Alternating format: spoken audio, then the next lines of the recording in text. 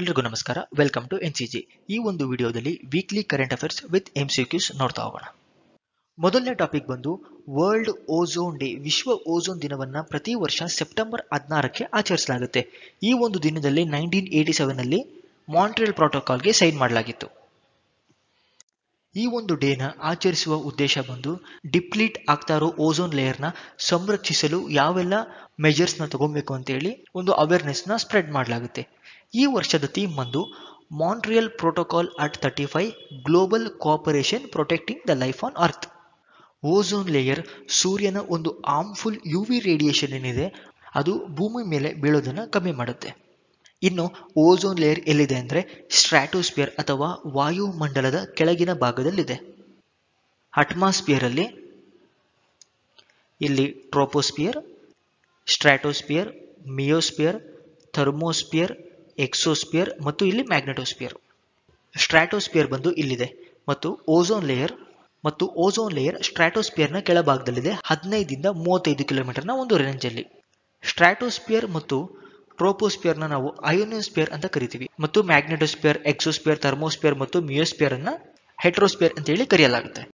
Ozone layer deplete ಆಗೋಕೆ main ಕಾರಣ ಬಂದು ಕೆಮಿಕಲ್ಸ್ ಆಗಿದೆ. ಎಸ್ಪೆಷಲಿ ಹೈಡ್ರೋಫ್ಲೋರೋಕಾರ್ಬನ್ಸ್ ಮತ್ತು ಕ್ಲೋರೋಫ್ಲೋರೋಕಾರ್ಬನ್ಸ್. ನಾವು ಇದನ್ನ AC ಮತ್ತು ರೆಫ್ರಿಜಿರೇಟರ್ಗಳಲ್ಲಿ ನೋಡಬಹುದಾಗಿರುತ್ತೆ. ಹಾಗೂ ನೈಟ್ರಸ್ ಆಕ್ಸೈಡ್ ಮತ್ತು ಹ್ಯಾಲೋಜಿನ್ಗಳಾದ ಕ್ಲೋರೈನ್, ಬ್ರೋಮೈನ್ ಮತ್ತು ಅಯೋಡಿನ್ಗಳಿಂದಾಗಿ ಓಝೋನ್ ಲೇಯರ್ ಡಿಪ್ಲೀಟ್ ಆಗ್ತಾ ಇದೆ. ಓಝೋನ್ ಲೇಯರ್ನ ಥಿಕ್ನೆಸ್ ಅನ್ನು ಡಾಪ್ಸನ್ ಯೂನಿಟ್ ಅಲ್ಲಿ ಮೆಜರ್ ಮಾಡಲಾಗುತ್ತೆ. UV ರೇಸ್ ಜಾಸ್ತಿ ಆದರೆ ಹೆಲ್ತ್ಗೂ ಸಹ ತುಂಬಾನೇ ಎಫೆಕ್ಟ್ ಆಗುತ್ತೆ. Skin cancer, blindness, quick ageing ಹಾಗೂ ವೀಕ್ ಇಮ್ಯೂನ್ ಸಿಸ್ಟಮ್ನಿಂದಾಗಿ ಸಫರ್ ಮಾಡಬೇಕಾಗುತ್ತೆ. ಅಷ್ಟೇ ಅಲ್ಲದೆ UV ರೇಸ್ ಪ್ಲಾಂಟ್ ಮತ್ತು ಕ್ರಾಪ್ಸ್ಗಳಿಗೂ ಎಫೆಕ್ಟ್ ಮಾಡುತ್ತೆ. ಇದರಿಂದಾಗಿ minimal plant growth, small leaf size, flowering and photosynthesis ಅಲ್ಲಿ ಪ್ರಾಬ್ಲಮ್ ಆಗುತ್ತೆ ಮತ್ತು ಕ್ರಾಪ್ಸ್ಗಳು ತುಂಬಾನೇ ಲೋವರ್ ಕ್ವಾಲಿಟಿ ಆಗುತ್ತೆ ಮತ್ತು ಪ್ಲಾಂಟ್ ಪ್ರೊಡಕ್ಟಿವಿಟಿ ಕಮ್ಮಿಯಾಗಿ ಇದರಿಂದಾಗಿ ಸಾಯಿಲ್ ಎರೇಷನ್ಗೆ ಎಫೆಕ್ಟ್ ಆಗುತ್ತೆ. ಇನ್ನು ಮಾಂಟ್ರಿಯಲ್ ಪ್ರೋಟೋಕಾಲ್ ಬಗ್ಗೆ ನೋಡಿದ್ರೆ ಇದೊಂದು ಗ್ಲೋಬಲ್ ಅಗ್ರಿಮೆಂಟ್ ಆಗಿದ್ದು ಯಾವೆಲ್ಲ ಕೆಮಿಕಲ್ಗಳು ಓಝೋನ್ ಲೇಯರ್ನ ಡಿಪ್ಲೀಟ್ ಮಾಡ್ತಾ ಇದೆಯೋ ಆ ಒಂದು ಕೆಮಿಕಲ್ಗಳನ್ನ ಹಂತ ಹಂತವಾಗಿ ಹೊರಹಾಕುವ ಮೂಲಕ ರಕ್ಷಿಸುವ ಒಂದು ಒಪ್ಪಂದವಾಗಿದೆ. ಈ ಒಂದು ಪ್ರೋಟೋಕಾಲ್ನ ಸೈನ್ ಮಾಡಿದ್ದು 1987 ನಲ್ಲಿ ಹಾಗೂ ಇದು ಜಾರಿಗೆ ಬಂದಿದ್ದು 1989 ನಲ್ಲಿ. ಇದುವರೆಗೂ ಮಾಂಟ್ರಿಯಲ್ ಪ್ರೋಟೋಕಾಲ್ ಅಲ್ಲಿ ಸುಮಾರು ಅಮೆಂಡ್ಮೆಂಟ್ಗಳಾಗಿದೆ. ಇದರ ಒಂದು 8ನೇ ಅಮೆಂಡ್ಮೆಂಟ್ ಬಂದು ಕಿಗಾಲಿ ಅಮೆಂಡ್ಮೆಂಟ್ ಆಗಿದೆ. ಕಿಗಾಲಿ ಅಮೆಂಡ್ಮೆಂಟ್ ಸೈನ್ ಮಾಡಿದ್ದು ಅಕ್ಟೋಬರ್ 15, 2016 ನಲ್ಲಿ ಹಾಗೂ ಇದು ಜಾರಿಗೆ ಬಂದಿದ್ದು 2019 ಜನವರಿ 1 ನಲ್ಲಿ. ಕಿಗಾಲಿ ಬಂದು ರವಾಂಡಾದ ಒಂದು ಕ್ಯಾಪಿಟಲ್ ಆಗಿದೆ ಮತ್ತು ಮಾಂಟ್ರಿಯಲ್ ಬಂದು ಕೆನಡಾದಲ್ಲಿದೆ. ಕಿಗಾಲಿ ಪ್ರೋಟೋಕಾಲ್ನ ಉದ್ದೇಶ ಬಂದು ಹೈಡ್ರೋಫ್ಲೋರೋಕಾರ್ಬನ್ಸ್ನ ಯೂಸೇಜ್ ಮತ್ತು ಮ್ಯಾನುಫ್ಯಾಕ್ಚರಿಂಗ್ 2045 ಒಳಗೆ 80 ರಿಂದ 85% ಅಷ್ಟು ಕಮ್ಮಿ ಮಾಡೋದಾಗಿದೆ. ನೆಕ್ಸ್ಟ್ ಟಾಪಿಕ್ ಬಂದು ಸರ್ ಎಂ ವಿಶ್ವೇಶ್ವರಯ್ಯ ಅವರ ಬರ್ತ್ ಆನಿವರ್ಸರಿ ಅಂದು ಅಂದರೆ ಸೆಪ್ಟೆಂಬರ್ 15ಕ್ಕೆ ಪ್ರತಿ ವರ್ಷ national engineers ಡೇನ ಆಚರಿಸಲಾಗುತ್ತೆ. National engineers ಡೇನ celebrate ಮಾಡೋಕೆ ಸ್ಟಾರ್ಟ್ ಮಾಡಿದ್ದು 1968 ಇಂದ. ವಿಶ್ವೇಶ್ವರಯ್ಯನವರು ಮೈಸೂರಿನ 19ನೇ ದಿವಾನರಾಗಿದ್ರು ಹಾಗೂ 7 ವರ್ಷಗಳ ಕಾಲ ಅಂದರೆ 1912 ಟು 1919 ವರೆಗೂ ಇವರು ಸೇವೆಯನ್ನು ಸಲ್ಲಿಸಿದ್ರು. ಇವರ ಒಂದು ನೋಟಬಲ್ ವರ್ಕ್ಗಳು ಬಂದು ಕೃಷ್ಣರಾಜಸಾಗರ ಡ್ಯಾಮ್ ಮತ್ತು implementation of irrigation system in the Deccan plateau ಹಾಗೂ flood protection system for Hyderabad ಮತ್ತು ಹಲವಾರು. ಇವರು ಯಾವೆಲ್ಲ ಇಂಡಸ್ಟ್ರಿಗಳು ಅಥವಾ ಸಂಸ್ಥೆಗಳನ್ನು ಸ್ಥಾಪಿಸಿದ್ರು ಅಂದರೆ Mysuru soap factory, Bengaluru agricultural university, state bank of Mysuru, Mysuru iron and steel works, government engineering college ಮತ್ತು ಹಲವಾರು. ಇವರು ಯಾವೆಲ್ಲ ಅವಾರ್ಡ್ನ ಗೆದ್ದಿದ್ದಾರೆ ಅಂದರೆ ಬ್ರಿಟಿಷ್ ಅವರಿಂದ ಇವರಿಗೆ night commander of British Indian empire ಹಾಗೂ ಇವರಿಗೆ 1955ರಲ್ಲಿ ಭಾರತ ರತ್ನ ಪ್ರಶಸ್ತಿ ಕೂಡ ಕೊಡಲಾಗಿತ್ತು. ನ್ಯಾಷನಲ್ ಇಂಜಿನಿಯರ್ಸ್ ಡೇನ ಬರೀ ಭಾರತವಷ್ಟೇ ಅಲ್ಲದೆ ಶ್ರೀಲಂಕಾ ಮತ್ತು ತಾಂಜಾನಿಯಾ ಕೂಡ September 15ಕ್ಕೆ engineers ಡೇನ ಆಚರಿಸಲಾಗುತ್ತೆ sir M V ಅವರ ಗೌರವಾರ್ಥಕ್ಕಾಗಿ. ನೆಕ್ಸ್ಟ್ ಟಾಪಿಕ್ ಬಂದು ಜೋಒ ಲೌರೆಂಕೊ ಅವರು ಆಂಗೋಲಾದ ಪ್ರೆಸಿಡೆಂಟ್ ಆಗಿ ರಿಎಲೆಕ್ಟ್ ಆಗಿದ್ದಾರೆ. ಇವರು ಬಂದು movement for liberation of Angola political ಪಾರ್ಟಿನ represent ಮಾಡ್ತಾ ಇದ್ದು ಇವರ opposition ಪಾರ್ಟಿಯಾದ national union for total independence of Angola ವಿರುದ್ಧ 51.17% ವೋಟ್ಸ್ನ ಸೆಕ್ಯೂರ್ ಮಾಡಿದ್ದಾರೆ. ಆಂಗೋಲಾಗೆ ಪೋರ್ಚುಗಲ್ನಿಂದ 1975ಗೆ ಫ್ರೀಡಮ್ ಸಿಗುತ್ತೆ. ಆವಾಗಿಂದ ಈವರೆಗೂ MPLA ಪೊಲಿಟಿಕಲ್ ಪಾರ್ಟಿನೇ ಅಲ್ಲಿ ಗೌರ್ಮೆಂಟ್ನ ಫಾರ್ಮ್ ಮಾಡ್ತಾ ಇದೆ. ಆಂಗೋಲಾದ ಕ್ಯಾಪಿಟಲ್ ಬಂದು ಲುವಾಂಡಾ ಮತ್ತು ಕರೆನ್ಸಿ ಬಂದು ನ್ಯೂ ಕ್ವಾನ್ಜಾ. ನೆಕ್ಸ್ಟ್ ಟಾಪಿಕ್ ಬಂದು ಆಂಗನ್ 2022 3 ದಿನದ ಒಂದು ಇಂಟರ್ನ್ಯಾಷನಲ್ ಕಾನ್ಫರೆನ್ಸ್ ಅನ್ನ ನ್ಯೂ ಡೆಲ್ಲಿಯಲ್ಲಿ ನಡೆಸಲಾಯಿತು. ಆಂಗನ್ನ ಫುಲ್ ಫಾರ್ಮ್ ಬಂದು ಆರ್ಗ್ಯುಮೆಂಟಿಂಗ್ nature by green affordable new habitat ಆಗಿದೆ. ಇದು 2ನೇ ಎಡಿಷನ್ ಆಗಿತ್ತು. ಇದರ ಟೈಟಲ್ ಬಂದು making the zero carbon transition in buildings, ಕಟ್ಟಡಗಳಲ್ಲಿ ಶೂನ್ಯ ಕಾರ್ಬನ್ ಪರಿವರ್ತನೆಯನ್ನು ಮಾಡುವುದು. Aangan 2.0ನ Indo Swiss building energy efficiency project BEEP ನ ಅಂಡರ್ ಆರ್ಗನೈಸ್ ಮಾಡಲಾಗ್ತಾ ಇದೆ. ಇದನ್ನ ಆರ್ಗನೈಸ್ ಮಾಡ್ತಾ ಇರೋದು ministry of ಪವರ್ನ bureau of energy efficiency BEE ಮತ್ತು Swiss agency for development and ಕಾರ್ಪೊರೇಷನ್ನ collaboration ಒಟ್ಟಿಗೆ. ಈ ಒಂದು ಕಾನ್ಫರೆನ್ಸ್ನ ಆಬ್ಜೆಕ್ಟಿವ್ ಬಂದು ಹೆಲ್ತಿ ಎಕೋಸಿಸ್ಟಮ್ನ ಪ್ರಮೋಟ್ ಮಾಡೋದಾಗಿದೆ ಮತ್ತು ಇದನ್ನ ಪ್ರೈಮ್ ಮಿನಿಸ್ಟರ್ ನರೇಂದ್ರ ಮೋದಿ ಅವರು ಗ್ಲಾಸ್ಗೋ ಅಲ್ಲಿ ನಡೆದ climate change conference of parties 26 ಅಲ್ಲಿ ಲೈಫ್ ಸ್ಟೈಲ್ ಅಂಡ್ ಎನ್ವಿರಾನ್ಮೆಂಟ್ ಮತ್ತು ಪಂಚಾಮೃತದ ಬಗ್ಗೆ ಪ್ರಸ್ತಾಪಿಸಿದರು. ಇದರ ಉದ್ದೇಶ ಬಂದು ಇಂಡಿಯಾನ 2070ರ ಒಳಗೆ ನೆಟ್ ಝೀರೋ ಮಾಡೋದಾಗಿದೆ. ನೆಟ್ ಝೀರೋ ಏನು ಅಂದರೆ, ಫಾರ್ ಎಕ್ಸಾಂಪಲ್ ಇಂಡಿಯಾ ಅಥವಾ ಯಾವುದೇ ಒಂದು ದೇಶ ಆಗಿರಲಿ, ಎಷ್ಟು ಗ್ರೀನ್ ಹೌಸ್ ಗ್ಯಾಸಸ್ನ ಅಟ್ಮಾಸ್ಫಿಯರ್ಗೆ ಎಮಿಟ್ ಮಾಡ್ತಾ ಇದೆಯೋ ಅಷ್ಟೇ ಒಂದು ಗ್ರೀನ್ ಹೌಸ್ ಗ್ಯಾಸಸ್ನ ಅಬ್ಸರ್ವ್ ಮಾಡ್ಕೊಬೇಕು. ಈ ಒಂದು ಸ್ಟೇಟ್ನ ನಾವು ನೆಟ್ ಝೀರೋ ಅಂತ ಕರಿತೀವಿ. ಯಾವ ರೀತಿ ಎಮಿಷನ್ಸ್ ಅಬ್ಸರ್ವ್ ಆಗುತ್ತೆ ಅಂದರೆ ಕಾರ್ಬನ್ ಸಿಂಕ್ಗಳ ಮೂಲಕ. ಫಾರ್ ಎಕ್ಸಾಂಪಲ್ ಲೇಕ್ಗಳಾಗಿರ್ಬೋದು, ಓಷನ್, ಫಾರೆಸ್ಟ್ ಅಥವಾ ವಾಟರ್ ಬಾಡೀಸ್ಗಳಿಂದಾಗಿ ಎಮಿಷನ್ಸ್ ಅಬ್ಸರ್ವ್ ಆಗುತ್ತೆ. ಹಾಗೂ ಎಮಿಷನ್ ರಿಲೀಸ್ ಆಗೋಕ್ಕೆ ಮೇಜರ್ ಕಾರಣ ಬಂದು ಎನರ್ಜಿ ಸೆಕ್ಟರ್ ಆಗಿದೆ. ಫಾರ್ ಎಕ್ಸಾಂಪಲ್ ಪವರ್ ಜನರೇಷನ್ ಮತ್ತು ಟ್ರಾನ್ಸ್ಪೋರ್ಟ್ ಸೆಕ್ಟರ್ಗಳು ಮ್ಯಾಕ್ಸಿಮಮ್ ಎಮಿಷನ್ಗಳನ್ನ ರಿಲೀಸ್ ಮಾಡ್ತಾ ಇದೆ. ಯಾಕೆ ನೆಟ್ ಝೀರೋ ತುಂಬಾನೇ ಇಂಪಾರ್ಟೆಂಟ್ ಅಂದರೆ, ಗ್ಲೋಬಲ್ ವಾರ್ಮಿಂಗ್ನ ಕಮ್ಮಿ ಮಾಡಿ ಕ್ಲೈಮೇಟ್ ಚೇಂಜ್ನ ಟ್ಯಾಕಲ್ ಮಾಡೋಕ್ಕೆ ಇದೊಂದು ಬೆಸ್ಟ್ ವೇ ಆಗಿದೆ. ವಿಶ್ವದಲ್ಲೇ ಅತಿ ಹೆಚ್ಚು ಗ್ರೀನ್ ಹೌಸ್ ಗ್ಯಾಸಸ್ನ ಎಮಿಟ್ ಮಾಡೋದ್ರಲ್ಲಿ ಭಾರತ 3ನೇ ಸ್ಥಾನದಲ್ಲಿದೆ. 1ನೇ ಸ್ಥಾನದಲ್ಲಿ US ಇದ್ರೆ 2ನೇ ಸ್ಥಾನದಲ್ಲಿ ಚೀನಾ ಇದೆ. ನೆಟ್ ಝೀರೋ ಟಾರ್ಗೆಟ್ನ ಅನೌನ್ಸ್ ಮಾಡಿದ ಮೊದಲ ದೇಶ ಬಂದು ಯುನೈಟೆಡ್ ಕಿಂಗ್ಡಮ್ ಆಗಿದೆ. 2050ರ ಒಳಗೆ ಈ ಒಂದು ಟಾರ್ಗೆಟ್ನ ಅಚೀವ್ ಮಾಡೋಕೆ UK ಏಮ್ ಮಾಡ್ತಾ ಇದೆ. ಈ ಒಂದು ಕಾನ್ಫರೆನ್ಸ್ನಲ್ಲಿ ಮೊದಲನೇ ಎಡಿಷನ್ನ ನೀರ್ಮನ್ ಅವಾರ್ಡ್ ಕೂಡ ಕೊಡಲಾಗಿತ್ತು. ಇದರ ಫುಲ್ ಫಾರ್ಮ್ ಒಂದು national energy efficiency road map for movement towards affordable and natural habitat ಆಗಿದೆ. ಈ ಒಂದು ಅವಾರ್ಡ್ನ ಉದ್ದೇಶ ಬಂದು ಯಾರೆಲ್ಲ BEEನ ಎಕೋ ನಿವಾಸ್ ಸಂಹಿತ ಮತ್ತು ಎನರ್ಜಿ ಕನ್ಸರ್ವೇಷನ್ ಬಿಲ್ಡಿಂಗ್ ಕೋಡ್ನ ಬಿಲ್ಡಿಂಗ್ ಡಿಸೈನ್ಸ್ ಅಲ್ಲಿ ಅನುಸರಿಸ್ತಾರೋ ಅವ್ರನ್ನ ಅಕ್ನಾಲೇಜ್ ಮಾಡೋದಾಗಿದೆ. ಈ ಒಂದು ಪ್ರಾಜೆಕ್ಟ್ನ ಬ್ಯಾಕ್ಗ್ರೌಂಡ್ ನೋಡಿದ್ರೆ BEEP Indo Swiss building energy efficiency project ಬಂದು ಗೌರ್ನಮೆಂಟ್ ಆಫ್ ಇಂಡಿಯಾ ಮತ್ತು ಗೌರ್ನಮೆಂಟ್ ಆಫ್ ಸ್ವಿಟ್ಜರ್ಲ್ಯಾಂಡ್ನ ಒಂದು ಕೊಲಾಬರೇಷನ್ ಆಗಿದೆ. BEE ಎಕೋ ನಿವಾಸ್ ಸಂಹಿತ ಫಾರ್ಮುಲೇಟ್ ಮಾಡೋದ್ರಲ್ಲಿ ಟೆಕ್ನಿಕಲ್ ಸಪೋರ್ಟ್ ಹಾಗೂ ಇದರ ರಿಲೇಟೆಡ್ ಡಿಸೈನ್ ಮತ್ತು ಟ್ರೈನಿಂಗ್ನ ಪ್ರೊವೈಡ್ ಮಾಡಿದೆ. ನೆಕ್ಸ್ಟ್ ಟಾಪಿಕ್ ಬಂದು ಉಜ್ಬೇಕಿಸ್ತಾನದ ಸಮರ್ಕಂಡ್ನಲ್ಲಿ Shanghai cooperation organisation council of ಏಟ್ಸ್ನ 22ನೇ submit ಅನ್ನು ಕಂಡಕ್ಟ್ ಮಾಡಲಾಗಿತ್ತು. ಈ ಒಂದು ಸಬ್ಮಿಟ್ನಲ್ಲಿ ಪ್ರೈಮ್ ಮಿನಿಸ್ಟರ್ ನರೇಂದ್ರ ಮೋದಿ ಅವರ ಜೊತೆಗೆ ರಷ್ಯಾದ ಪ್ರೆಸಿಡೆಂಟ್ ಆಗಿದ್ದ ವ್ಲಾದಿಮಿರ್ ಪುಟಿನ್, ಚೀನಾದ ಪ್ರೆಸಿಡೆಂಟ್ ಜಿನ್ಪಿಂಗ್ ಮತ್ತು ಇರಾನ್ನ ಪ್ರೆಸಿಡೆಂಟ್ ಇಬ್ರಾಹಿಂ ರೈಸಿ ಹಾಗೂ ಪಾಕಿಸ್ತಾನದ ಪ್ರೈಮ್ ಮಿನಿಸ್ಟರ್ ಶೆಹಬಾಜ್ ಶರೀಫ್ ಅವರು ಹಾಗೂ ಹಲವಾರು ಮೆಂಬರ್ಗಳು ಪಾರ್ಟಿಸಿಪೇಟ್ ಮಾಡಿದ್ರು. ಈ ಒಂದು ಸಬ್ಮಿಟ್ ಅಲ್ಲಿ ಉತ್ತರ ಪ್ರದೇಶದ ವಾರಣಾಸಿಯನ್ನ first ever SCO tourism and cultural capital, ಮೊದಲ SCO ಪ್ರವಾಸೋದ್ಯಮ ಮತ್ತು ಸಾಂಸ್ಕೃತಿಕ ರಾಜಧಾನಿಯಾಗಿ 2022 ಮತ್ತು 23ಕ್ಕೆ ನಾಮಿನೇಟ್ ಮಾಡಲಾಗಿದೆ.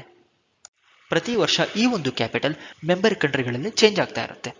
ಹಾಗೂ SCOದ 23ನೇ ಎಡಿಷನ್ 2023ರಲ್ಲಿ ಇಂಡಿಯಾ ಹೋಸ್ಟ್ ಮಾಡ್ತಾ ಇದೆ.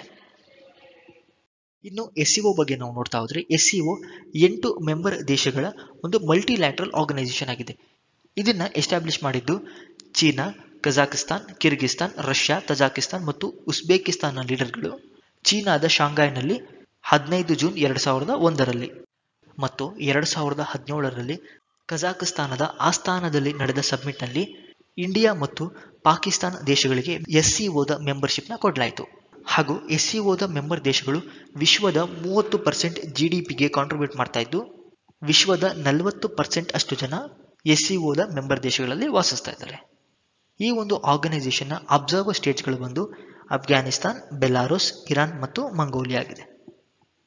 SCOದ ಸ್ಟ್ರಕ್ಚರ್ ಬಗ್ಗೆ ನಾವು ನೋಡ್ತಾ ಹೋದರೆ ಪ್ರತಿ ವರ್ಷ head of state ಕೌನ್ಸಿಲ್ನ submit conduct ಮಾಡಲಾಗುತ್ತೆ.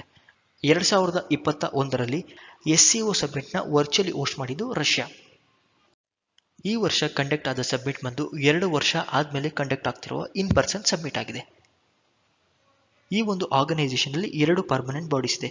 ಒಂದು ಸೆಕ್ರೆಟರಿಯೇಟ್ ಇನ್ ಬೀಜಿಂಗ್ ಹಾಗೂ regional aunty terrorist structure RATS.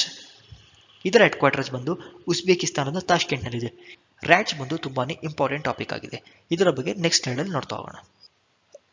2002ರಲ್ಲಿ ರಷ್ಯಾದ ಸೇಂಟ್ ಪೀಟರ್ಸ್ಬರ್ಗ್ ಅಲ್ಲಿ ನಡೆದ council of heads of SCO member States ಮೀಟಿಂಗ್ನಲ್ಲಿ RATS ಅನ್ನೋ ಒಂದು ಪರ್ಮನೆಂಟ್ ಬಾಡಿನ ಇನ್ಸ್ಟಿಟ್ಯೂಟ್ ಮಾಡಲಾಯಿತು. ಈ ಒಂದು organisation coordinating for ಕಾಂಬ್ಯಾಟಿಂಗ್ terrorism, ಸಪರೇಟಿಸಂ and ಎಕ್ಸ್ಟ್ರೀಸಂ ರೀಜನಲಿ as well as globally. ಪ್ರಾದೇಶಿಕವಾಗಿ ಮತ್ತು ಜಾಗತಿಕವಾಗಿ ಪ್ರತ್ಯೇಕತೆ, ಭಯೋತ್ಪಾದನೆ ಮತ್ತು ಉಗ್ರವಾದವನ್ನು ಎದುರಿಸಲು RATS ಸಂಸ್ಥೆಯನ್ನು ಪ್ರಾರಂಭಿಸಲಾಯಿತು. ಈ ಒಂದು ಆರ್ಗನೈಸೇಷನ್ ಅಂಡರ್ ಮೆಂಬರ್ ಕಂಟ್ರಿಗಳು ಕೋಆರ್ಡಿನೇಟ್ ಮಾಡಿ ಟೆರರಿಸಂನ ಟ್ಯಾಕಲ್ ಮಾಡೋದ್ರಲ್ಲಿ ಹೆಲ್ಪ್ ಮಾಡ್ತಾರೆ. ಅಷ್ಟೇ ಅಲ್ಲದೆ RATS ಮೆಂಬರ್ ಕಂಟ್ರಿಗಳ ಒಂದು ಟೆರರಿಸ್ಟ್ಗಳ ಡೇಟಾಬೇಸ್ ಅನ್ನು ಕೂಡ ಮೇಂಟೈನ್ ಮಾಡುತ್ತೆ ಮತ್ತು ಜಾಯಿಂಟ್ ಕೌಂಟರ್ ಟೆರರಿಸಂ ಎಕ್ಸಸೈಸ್ಗಳನ್ನು ಕಂಡಕ್ಟ್ ಮಾಡಿ ಮೆಂಬರ್ ದೇಶಗಳ ಆರ್ಮ್ಡ್ ಪರ್ಸೋನಲ್ಗಳನ್ನು ಟೆರರಿಸಂ ವಿರುದ್ಧ ಹೋರಾಡೋಕೆ ಈ ಒಂದು ಆರ್ಗನೈಸೇಷನ್ ಟ್ರೈನ್ ಮಾಡುತ್ತೆ. ನೆಕ್ಸ್ಟ್ ಟಾಪಿಕ್ ಬಂದು government of India September 17, 2022ರಿಂದ Hyderabad ವಿಮೋಚನಾ ದಿನಾಚರಣೆಯ ವರ್ಷಪೂರ್ತಿ ಸ್ಮರಣಾರ್ಥವನ್ನು ಘೋಷಿಸಿದೆ. ಈ ಒಂದು ಪ್ರೋಗ್ರಾಂನ ಹೋಮ್ ಮಿನಿಸ್ಟರ್ ಅಮಿತ್ ಶಾ ಅವರು ಇನಾಗ್ರೇಟ್ ಮಾಡಿದರು. September 17, 1948ರಲ್ಲಿ Indian army operation polo ನಡೆಸುವ ಮೂಲಕ ಹೈದರಾಬಾದ್ನ ಇಂಡಿಯಾಗೆ ಅನೆಕ್ಸ್ ಮಾಡಿತ್ತು. ಈ ಹಿಂದೆ ಕರ್ನಾಟಕದ ರೀಜನ್ಗಳಾದ ಕಲಬುರಗಿ, ಬಳ್ಳಾರಿ, ರಾಯಚೂರು, ಯಾದಗಿರಿ, ಕೊಪ್ಪಳ, ವಿಜಯನಗರ ಮತ್ತು ಬೀದರ್ ಇಂಡಿಪೆಂಡೆಂಟ್ ಹೈದರಾಬಾದ್ನ ಭಾಗವಾಗಿತ್ತು. British Indian independence act 1947ನ sign ಮಾಡಿದ ನಂತರ ಪ್ರಿನ್ಸ್ಲಿ ಸ್ಟೇಟ್ಗಳಿಗೆ 3 ಆಪ್ಷನ್ನ ಕೊಡ್ತಾರೆ. ಒಂದು, ಅವರು ಇಂಡಿಯಾಗೆ ಜಾಯ್ನ್ ಆಗ್ಬೋದು ಅಥವಾ ಪಾಕಿಸ್ತಾನ್ಗೆ ಜಾಯ್ನ್ ಆಗ್ಬೋದು, ಇಲ್ಲಾಂದರೆ ಅವರು ಇಂಡಿಪೆಂಡೆಂಟ್ ಆಗಿ ಉಳಿಬೋದು ಅಂತೇಳಿ ಒಂದು ಆಪ್ಷನ್ನ ಕೊಡ್ತಾರೆ. ಅದರಲ್ಲಿ 3 ಪ್ರಿನ್ಸ್ಲಿ ಸ್ಟೇಟ್ಗಳಾದ ಹೈದರಾಬಾದ್, ಜುನಾಗಢ್ ಮತ್ತು ಕಾಶ್ಮೀರ್ ಇಂಡಿಪೆಂಡೆಂಟ್ ಆಗಿ ಉಳಿಯೋಕೆ ಡಿಸೈಡ್ನ ಮಾಡ್ತಾರೆ. ಅದಾದ ನಂತರ ಹೈದರಾಬಾದಲ್ಲಿ ನಿಜಾಮ್ ಮಿರ್ ಹೋಸ್ಮಾನ್ ಅಲಿ ಖಾನ್ನ ರೂಲ್ ಇರುತ್ತೆ. ಈ ನಿಜಾಮ್ ಮುಸ್ಲಿಂ ಆಗಿದ್ರೆ ಅಲ್ಲಿನ ಪಾಪ್ಯುಲೇಷನ್ ಬಂದು ಪ್ರಿಡಾಮಿನೆಂಟ್ಲಿ ಹಿಂದೂ ಪಾಪ್ಯುಲೇಷನ್ ಆಗಿರುತ್ತೆ. ಸೊ ಅಲ್ಲಿನ ಹಿಂದೂಗಳು ಹೈದರಾಬಾದ್ನ ಇಂಡಿಯಾಗೆ ಅನೆಕ್ಸ್ ಮಾಡಬೇಕು ಅಂತೇಳಿ ತುಂಬಾನೇ ಹೋರಾಟಗಳನ್ನು ನಡೆಸಿರ್ತಾರೆ. ಸೊ ಹಿಂದೂಗಳ ಒಂದು ಅಗ್ರೆಷನ್ನ ಕಮ್ಮಿ ಮಾಡಲಿಕ್ಕೆ ನಿಜಾಮ್ MIM ಪಾರ್ಟಿಯ ಒಂದು ಸಪ್ರೇಟ್ ಫೋರ್ಸ್ ಆಗಿದ್ದ ರಜಾಕರ್ಸ್ನ ಅಪಾಯಿಂಟ್ ಮಾಡ್ತಾನೆ. ಈ ಒಂದು ರಜಾಕರ್ಸ್ನ ಲೆಡ್ ಮಾಡಿದ್ದು ಕಾಸಿಂ ರಿಜ್ವಿ ಅನ್ನೋನು. ಈ ಒಂದು ರಜಾಕರ್ಸ್ ಅಲ್ಲಿನ ಹಿಂದೂಗಳ ಮೇಲೆ ಅಪಾರವಾದ ದೌರ್ಜನ್ಯವನ್ನು ನಡೆಸ್ತಾರೆ. ಇವರ ಉದ್ದೇಶ ಏನು ಅಂದರೆ ಹೈದರಾಬಾದಲ್ಲಿ ಶರಿಯತ್ ಲಾ ಅಥವಾ ಮುಸ್ಲಿಂ ರೂಲ್ನ ಎಸ್ಟಾಬ್ಲಿಷ್ ಮಾಡೋದಾಗಿರುತ್ತೆ. ಅದಾದ ನಂತರ ಸೆಪ್ಟೆಂಬರ್ 13, 1948ಕ್ಕೆ ಆಗಿನ ಹೋಮ್ ಮಿನಿಸ್ಟರ್ ಆಗಿದ್ದ ಸರ್ದಾರ್ ವಲ್ಲಭಾಯ್ ಪಟೇಲ್ರು ಆಪರೇಷನ್ ಪೋಲೋನ ಲಾಂಚ್ ಮಾಡ್ತಾರೆ. ಇದನ್ನ ಆಪರೇಷನ್ ಕ್ಯಾಟರ್ ಪಿಲ್ಲರ್ ಅಂತ ಹೇಳಿನೂ ಕರೀತಾರೆ. ಪಟೇಲ್ರು ಇಂಡಿಪೆಂಡೆಂಟ್ ಹೈದರಾಬಾದ್ನ ಯಾವ ರೀತಿ ಕೋಟ್ ಮಾಡಿದ್ರು ಅಂದರೆ, on ulcer in the art of India that needs to B surgically removed. ಸ್ವತಂತ್ರ ಹೈದರಾಬಾದ್ ಭಾರತದ ಹೃದಯ ಭಾಗದಲ್ಲಿರುವ ಹುಣ್ಣು, ಇದನ್ನು ಶಸ್ತ್ರಚಿಕಿತ್ಸೆಯಿಂದ ತೆಗೆದು ಹಾಕಬೇಕಾಗಿದೆ ಅಂತ ಹೇಳಿ ಕೋಟ್ ಮಾಡಿದರು. ಸೆಪ್ಟೆಂಬರ್ 17, 1948ರಲ್ಲಿ ಅಂದರೆ ಇಂಡಿಯಾಗೆ ಇಂಡಿಪೆಂಡೆನ್ಸ್ ಡೇ ಬಂದು 13 ತಿಂಗಳ ನಂತರ ಹೈದರಾಬಾದ್ಗೆ ಇಂಡಿಪೆಂಡೆನ್ಸ್ ಬಂತು ಅಂತ ಹೇಳ್ಬೋದು. ಸೊ ಈ ಒಂದು ದಿನದಲ್ಲಿ Nizam of Hyderabad seize ಫೈರ್ನ order ಮಾಡಿ ಇನ್ಸ್ಟ್ರೂಮೆಂಟ್ ಆಫ್ ಆಕ್ಸೆಷನ್ನ ಸೈನ್ ಮಾಡ್ತಾನೆ. ಇದರಿಂದ ಹೈದರಾಬಾದ್ ಭಾರತದೊಂದಿಗೆ ವಿಲೀನಗೊಳ್ಳುತ್ತೆ. ಅದಾದ ನಂತರ ರಜಾಕರ್ಸ್ನ ಲೆಡ್ ಮಾಡಿದ್ದ ಕಾಸಿಂ ರಿಜ್ವಿನ 1948 1957ವರೆಗೂ ಜೈಲ್ ಪನಿಷ್ಮೆಂಟ್ ಆಗುತ್ತೆ. ನಂತರ ಅವನು ಪಾಕಿಸ್ತಾನ್ಗೋಗಿ ಆಶ್ರಯನ ಪಡ್ಕೊಳ್ತಾನೆ. ಯಾಕೆಂದ್ರೆ ಈ ಹಿಂದೆ ಇವನು ನಿಜಾಮ್ ಮೇಲೆ ತುಂಬಾನೇ ಪ್ರೆಷರ್ ಹಾಕಿರ್ತಾನೆ ಹೈದರಾಬಾದ್ನ ಪಾಕಿಸ್ತಾನ್ಗೆ ಅನೆಕ್ಸ್ ಮಾಡಬೇಕು ಅಂತ ಹೇಳಿ. ನೆಕ್ಸ್ಟ್ ಟಾಪಿಕ್ ಬಂದು ಪ್ರೈಮ್ ಮಿನಿಸ್ಟರ್ ನರೇಂದ್ರ ಮೋದಿ ಅವರು ಸೆಪ್ಟೆಂಬರ್ 17ರಂದು ನ್ಯಾಷನಲ್ ಲಾಜಿಸ್ಟಿಕ್ ಪಾಲಿಸಿನ ಲಾಂಚ್ ಮಾಡಿದ್ರು. ಈ ಒಂದು ಪಾಲಿಸಿನ ಫಿನಾನ್ಸ್ ಮಿನಿಸ್ಟರ್ ನಿರ್ಮಲಾ ಸೀತಾರಾಮನ್ ಅವರು 2020 ಬಜೆಟ್ನಲ್ಲಿ ಅನೌನ್ಸ್ ಮಾಡಿದರು. ಕರೆಂಟ್ಲಿ ಇಂಡಿಯನ್ ಲಾಜಿಸ್ಟಿಕ್ ಕಾಸ್ಟ್ ಅಂದರೆ ಗೂಡ್ಸ್ನ ಒಂದು ಪ್ರದೇಶದಿಂದ ಇನ್ನೊಂದು ಪ್ರದೇಶಕ್ಕೆ ಎಕ್ಸ್ಪೋರ್ಟ್ ಮಾಡಲಿಕ್ಕೆ ಆಗುವಂಥ ಒಂದು ಕಾಸ್ಟ್ ಆಗಿದೆ.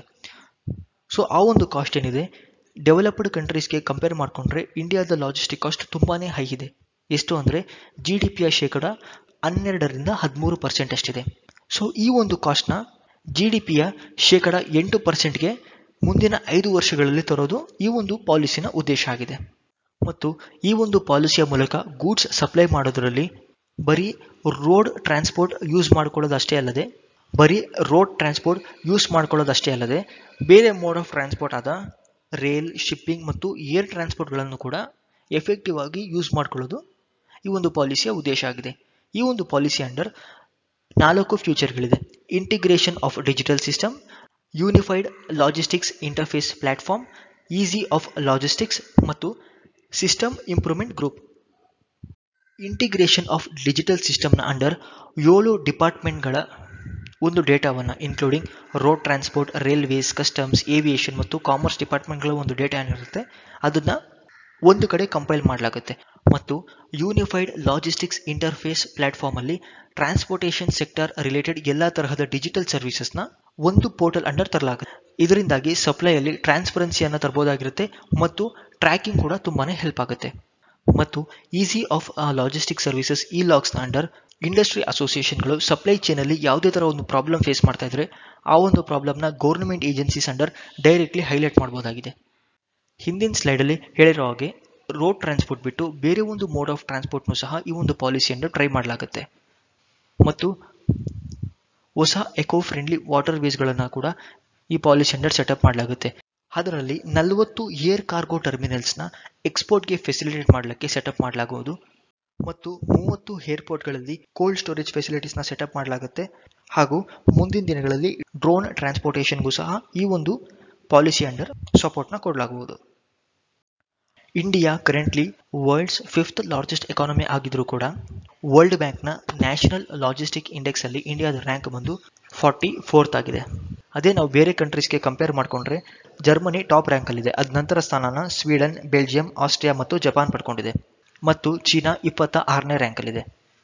ಸೊ ಈ ಒಂದು ಪಾಲಿಸಿಯ ಮೂಲಕ ಇಂಡಿಯಾ 2030 ಒಳಗೆ ನ್ಯಾಷನಲ್ ಲಾಜಿಸ್ಟಿಕ್ಸ್ ಇಂಡೆಕ್ಸ್ ಅಲ್ಲಿ ಟಾಪ್ 25 ಕಂಟ್ರೀಸ್ ಅಲ್ಲಿ ಬರಬೇಕು ಅಂತ ಹೇಳಿ ಒಂದು ಗೋಲ್ನ ಹಾಕೊಂಡಿದೆ.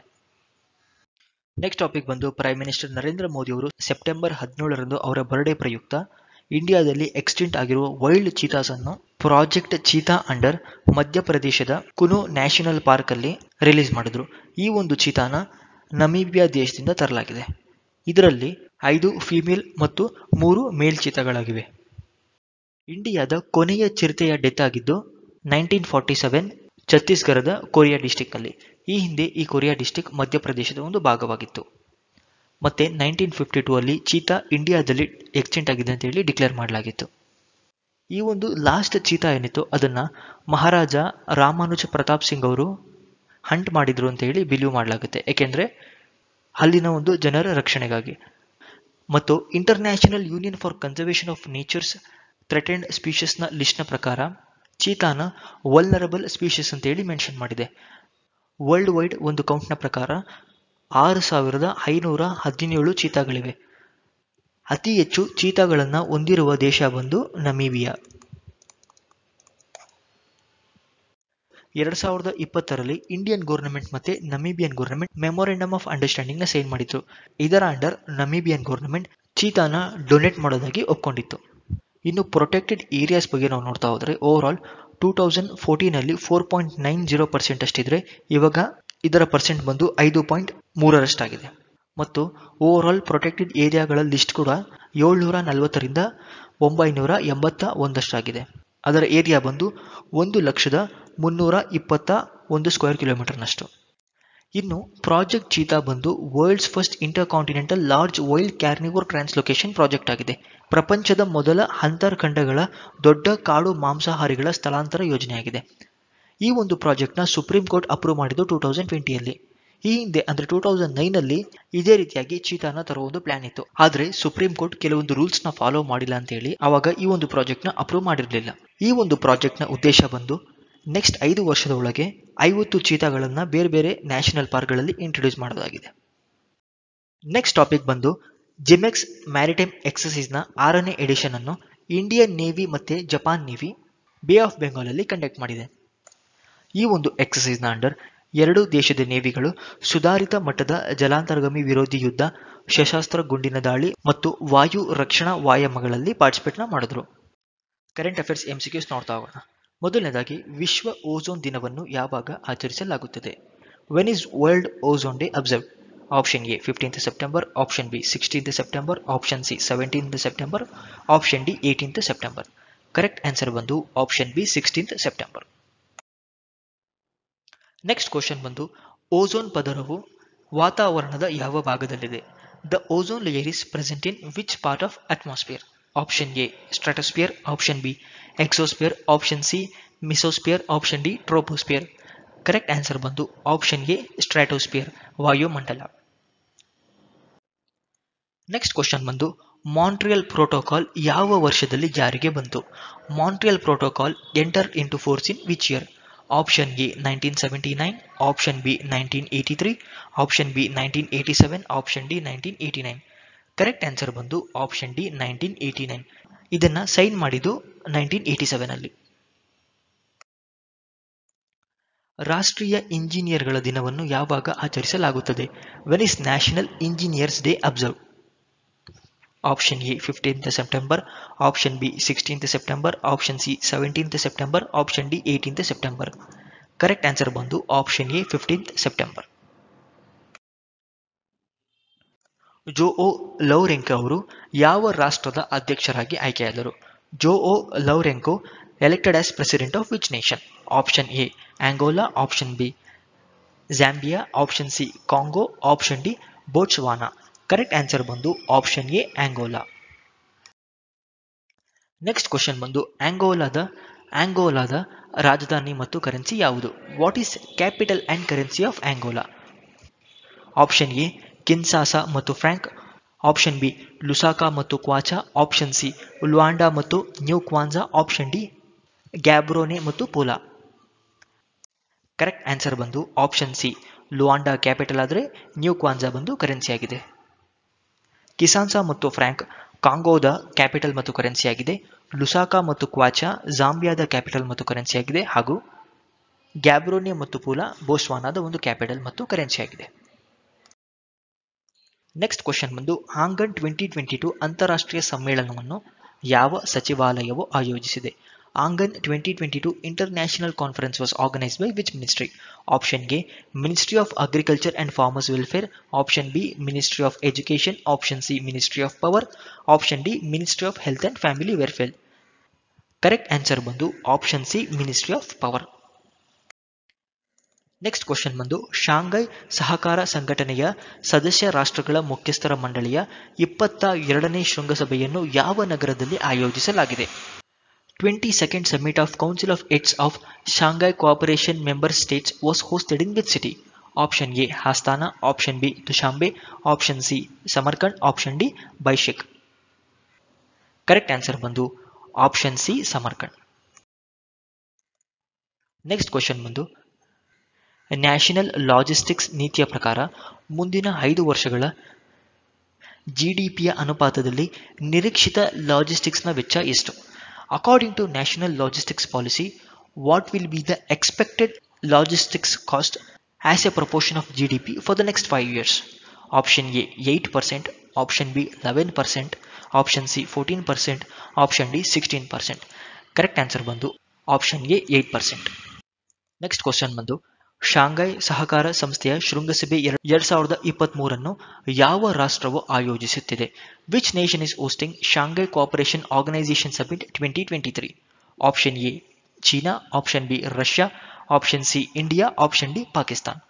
ಕರೆಕ್ಟ್ ಆನ್ಸರ್ ಬಂದು option C India. Next question ಬಂದು ಭಾರತ ಮತ್ತು ಜಪಾನ್ ನಡುವೆ ನಡೆಸಲಾದ ಕಡಲ ವಾಯಾಮವನ್ನು ಏನೆಂದು ಕರೆಯುತ್ತಾರೆ? Maritime exercise conducted between India and Japan known as?